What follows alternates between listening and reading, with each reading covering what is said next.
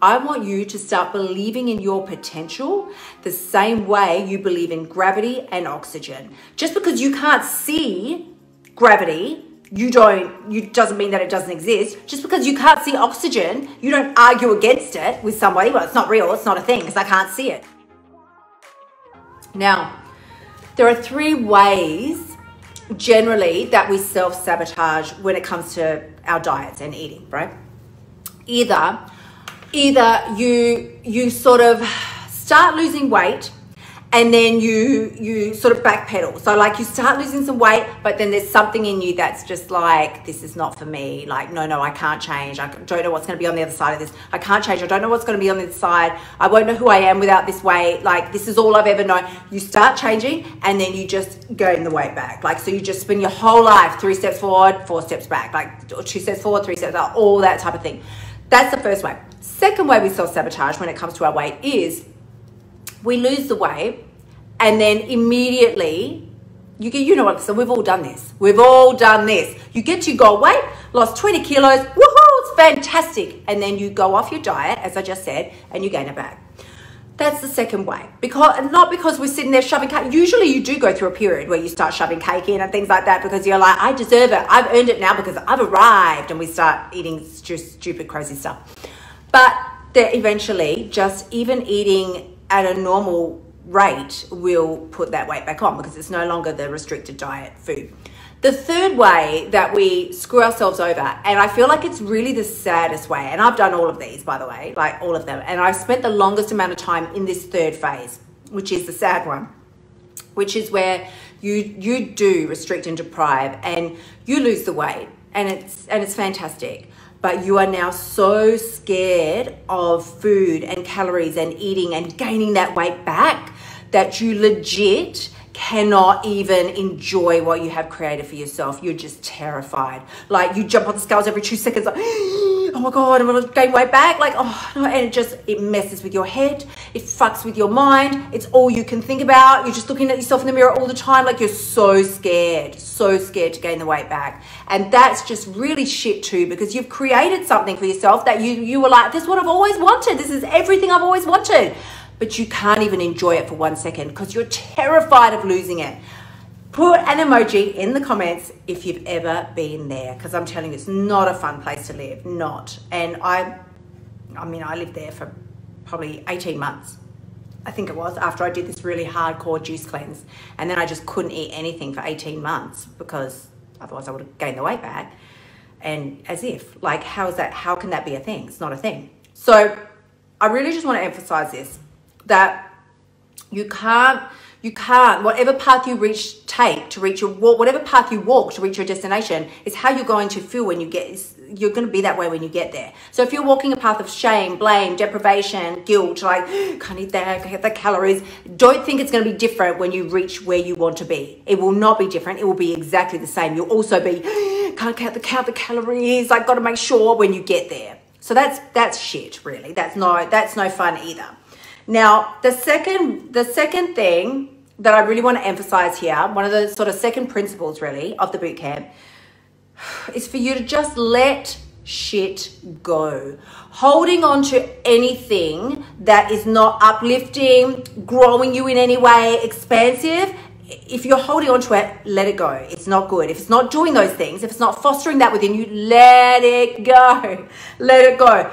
Because I want to tell you, I want to remind you that anything you've done, like I binged last night, I ate too much, or why can't I even start this? I promised myself it's going to be different. Oh, I just let it go.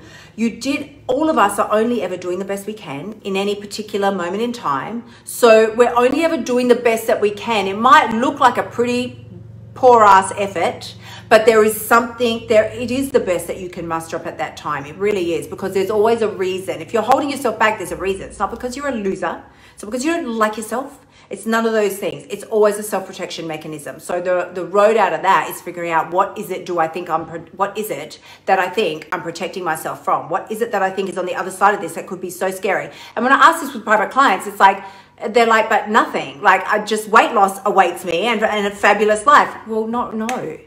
Otherwise, you would have been there 6 months ago. This is something to dive in further. It's something we can look at in private one-on-one coaching. So certainly send me a DM if this is something that you want to just have a chat about. But it is 100% the only, and you can't tell me otherwise. That's the only reason why we hold ourselves back. The third principle that I just want to sort of reiterate and remind you all of.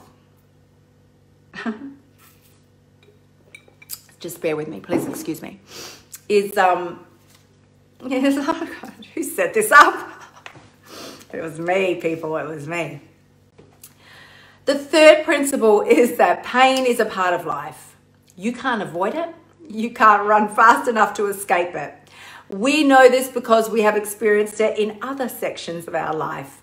I want you to know that nobody, not Beyonce, not Oprah, nobody gets a free bypass from experiencing pain to some degree, in some level. Let me just try and shift this a little bit. Okay. Damn it. So just please do remember that as you go through and start implementing these eating codes, anything new in your life is going to feel uncomfortable. Can we just take a second? Of course it does. Of course it is. Anything. Learning a new sport, you have those moments of uncertainty, like a new job. Oh my God, uncomfortable, awkward. Let's say it again. It's awkward. So this is what it's about. Please remember, it's going to be there. So it's normal, it's natural. If you feel uncomfortable, you're doing it right. There's two types of deprivation in life. You can either deprive yourself of, what did I write down? Yeah. You can either deprive yourself of the chocolate cake now, or you can deprive yourself of being in the body that you feel most comfortable in, of living your most biggest, healthiest life. Like, you can deprive yourself of that. But either way, you're going to be depriving yourself. So you better be very fucking clear is really all I want to say.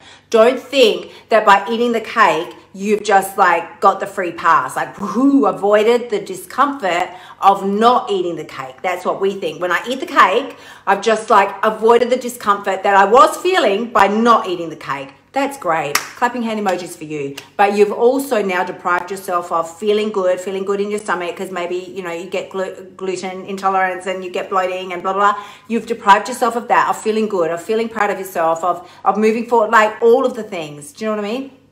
Honeys, there's always a flip side. Don't even try and fool yourself and think that there isn't. So, final thing I did want to remind you, my gorgeous, fabulous creatures, is that I need a better place for this drink. I'm so sorry. Please just bear with me. I can feel my voice getting a bit croaky already. Please do remember to download your masterclasses, these live masterclasses. So they will live here in the Facebook group forever. That's fine. I mean, I won't take them out. They'll be here, so you can always access them here. But if you want the audios only or something like that, they're all up on the I do this every week. They're on the membership site. They're on the membership site, so you can download those from there. And they're only going to live there for a few months after, a couple of months probably after this round closes. So I have a question that I want to go through today. And I love it because it's right on line with what we've been talking about now for the last 20 minutes. And it's that, there's no name attached to this one. So she says, everybody knows me as the bigger girl, in quotation marks. Everybody knows me as the bigger girl. It's who I am. She says it's who I am. Even with the eating codes, I'm scared of what will happen if I change and I'm not the big girl anymore. She says, thank you so much for this. I really love the program. But I'm still so scared. So I want to talk a little bit here about identity, and sort of cases of mistaken identity and identity theft, which is something we are very aware of now in this day and age. Identity theft was probably really unknown, you know, in many years gone by, but identity theft now is a big thing. So while we do that, there we go, problem solved. Problem solved, baby. Mess with me, you're going to be in trouble.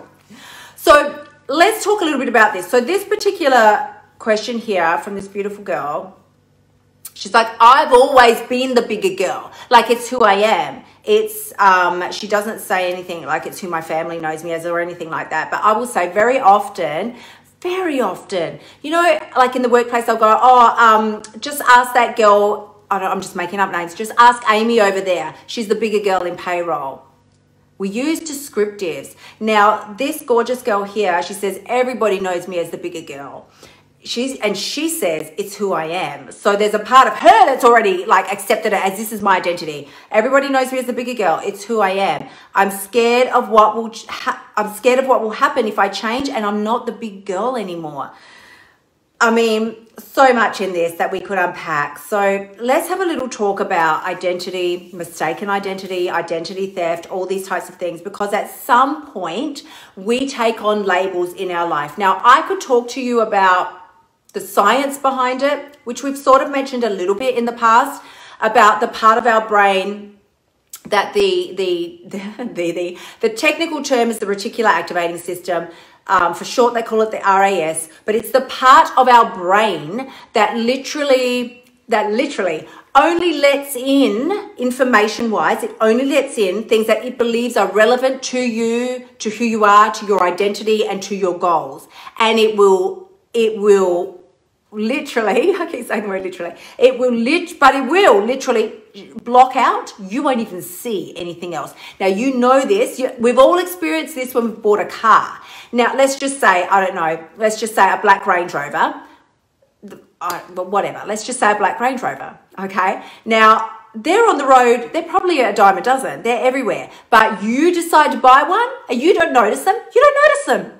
They're all over the place. You don't notice them. But you decide to buy one, suddenly you see them everywhere because your RAS has decided this is important to her. This is something that she's been focusing on. This must be important to her. Every time we see it, point it out, point it out, put it out, put it out, put it out, put it out, put it out. Now, let's switch it over. Every time you go to the mirror, you tell yourself what a fat, ugly hoe you are. Some charming language I'm coming out with today. You tell yourself how fat and ugly you are. So now your brain has gone, well, this is who she is. This is who she believes she is. Anyway, this must be very important to her because she thinks these thoughts all the time. So every time there is even the slightest bit of micro information that can back up your beliefs about yourself, it's going to point it out to you. There, that magazine that says only skinny women are beautiful. There. Oh, yeah, social media. Can't you see the beach babes and the you know, the bodies and the blah, blah, blah? So again, you're not beautiful. Yeah, the clothes that don't fit you, the person that said you're fat, the this, the that, it's going to point all out, all. You walk past the shop window and it's like a hall of mirrors. It's like your ass is like 5,000 times bigger even than it is. And you're just like, I knew it. I knew it because the RAS is picking it up for you. Now, let's be very clear. There is also, because for everything, there is an equal and opposite to everything. There is an equal and opposite to everything. So there is an equal opposite amount of information to prove that you are none of those damn things. None. But you're not seeing it. Oh no, honey, you're not seeing it because your RAS all up here in your grill just going, that's not who she is though. So we block those out. She literally won't even see the things that point out that how sexy curvy bodies are in and how gorgeous she actually is at the moment and how she just looks stunning and like, no, that shit, it's there. Oh, it's there. But you're not seeing it because your RAS has shut that shit down. It's not important to you because you never think about it. You never say it to yourself. You never any of that. So it's like, let's not waste space. Let's not waste space. Only let the things in that affirm what she focuses on and what she believes. I cannot tell you how important this is.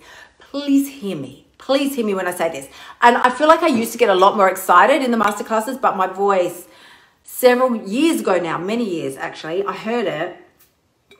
It's never really recovered. So I really should have thought about the water factor more before I did that. But so let's relate this back. At some point, she has related to the fact that she's the bigger girl and she's just taken this on as her identity. Worse. Come on, honey. Worst thing you can do now. Worst thing you can do. People can call you whatever you want. I don't care what they call me. It makes no difference to me. It's just roll off my like a duck water on the back. That's how much I care about it. It rolls off like a duck water on the back. That's something that my partner Phil would say because he's Korean. And he's like, he's been here for 1,000 years, but sometimes he doesn't get the slang, the way we say things. Like if I said, oh, it just rolls off like water off a duck's back, he'd be like, roll off like duck water on a back. And I'm sure he's thrilled that I shared all this with you. So if you have taken on the identity of this is who I am, this is the bigger girl, that was so random and irrelevant, wasn't it? If you've taken this on, this is who I am, I'm the bigger girl, then that is who you truly believe you are. And of course you're going to be scared to change that. This is now your entire self-identity. As I say so many times, nobody wants to wake up and feel like they've got amnesia and doesn't know who they are. We need to be very rock solid in our identity. So if there's a part of you that is not sure who you're going to be, once you lose the weight, you're going to have a huge ass problem trying to lose that weight, girl. You won't, you just won't. You won't do it. You won't. You'll do any one of those 3 things that I mentioned earlier. You'll either take 2 steps forward and 3 steps back, or you'll lose the weight, you'll do the whole thing, and then you'll just gain it all back. Not on purpose. Of course not on purpose. It just happens. It just seems to happen. That will happen. Or, honey, like I said, you will lose the damn weight and you'll be skinny as a little whippet, but you will not enjoy it for 1 second. You'll be tortured by it. In fact, it will be torturous to you. So you have to believe in who it is that you want to become. And you have to be very fucking comfortable with who this version of you is going to be. Because otherwise, what you have right now is a case of mistaken identity. You've taken on an identity that isn't you, doesn't belong to you. Somehow it's rolled into your world and you accepted it and latched onto it and went, oh, yeah, I'll take that. That'll be me. I don't think so, my friend. I don't think so. No. This is nothing more than, like you hear me say, this is a belief. It is only a belief. It is nothing more than a belief. And a belief is something that you plucked out of the air, decided it was true, and then repeated it to yourself enough times that now if someone tells you different, you'll fight to the death. Fight to the death. You're like, no, what? No. It's like somebody telling you the sky isn't blue. You're like, the sky's damn blue. What is the matter with you? Of course the sky is blue, you dumbass. You'll fight because no, you just know. You know it's true. So I really want to reiterate to you, especially here where she says, everyone knows me as the bigger girl. I'm scared. I'm scared. I'm scared of who I will be without this. As long as you're scared, you will never, I would just say save yourself the trouble. Don't even try. As long as you're scared, you'll never move towards what you want. You just won't. Because you know you want it, but you won't go there. You won't because you're scared. Here's the thing. Here's what I want to tell you about fear. Listen, you really need to write this shit down. This is good. The second thing I want to tell you today about fear is that what was I going to say?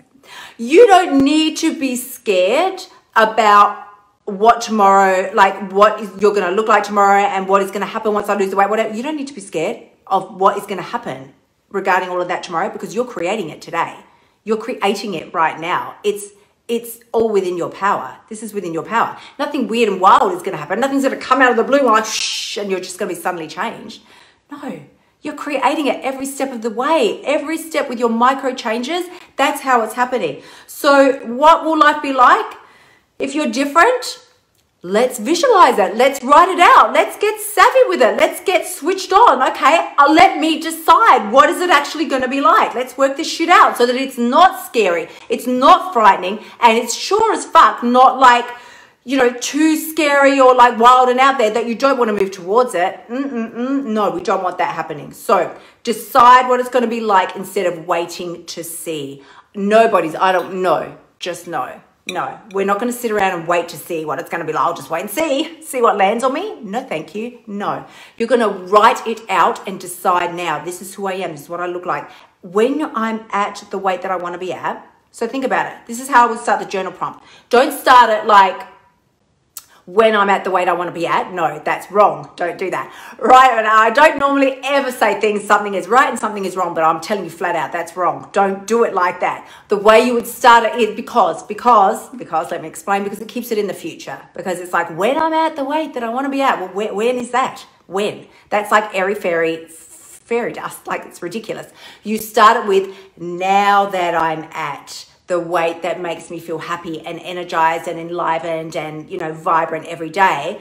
Now that I'm at that weight, My body looks like this. My energy levels are like this. My sex drive is like this. My friendships are like this. My relationships are like this. And you write that shit out so that you really feel it. Like you really feel it inside, and it becomes so real to you that it's exciting. You can't wait to start moving towards it. That's what I mean when I'm talking about get savvy about who it is that you want to be. So with all of this in mind, let me just check, because I probably have just skipped forward here with a few steps up, but I want to make sure I didn't miss anything. Okay. Here's what I want to sort of round it up with, sort of thing. Round it up with. Here's what I want you to get. Girls, I want you to start believing in your potential the same way you believe in gravity and oxygen. Pausing for emphasis there. I want you to believe in your potential to the same degree that you believe in gravity and oxygen. Just because you can't see gravity, doesn't mean that it doesn't exist. Just because you can't see oxygen, you don't argue against it with somebody. Well, it's not real, it's not a thing because I can't see it. No, you don't do that. You don't defy gravity and go try jump off a building to prove that it's not true. It's not true because I can't see it. No, you believe in it even though it's completely intangible. I want you to believe in your potential the way you believe in gravity and oxygen. You just know it. You just believe it. Like it's completely non-negotiable to you. Like, of course it's real. Don't be so stupid and ridiculous. It's real. Yes, it's real. So is your potential. So is your ability. So is the millions of things that you can achieve that are yet completely untapped into. I want you to believe fiercely in that. The same way that you would believe in gravity and oxygen. You don't mess with that. You don't mess with gravity and oxygen. You don't stick your head underwater and just go, I'll be fine, because you know you're going to run out of oxygen. You know it. You don't mess with it. You don't mess with it. I want you to think about your potential the same damn way. All beliefs, now this is the other thing I want you to get. All false beliefs that you have about yourself currently, as you start to release them, it will feel very unstable and very shaky. Of course it will. As you start to release and let go of any false beliefs that you're currently holding about yourself, of course it's going to feel very shaky and unstable and you're not sure. But honey, this is what I want to remind you. Nothing is more unstable than the false beliefs that you're currently trying to live by. Nothing's more unstable than that.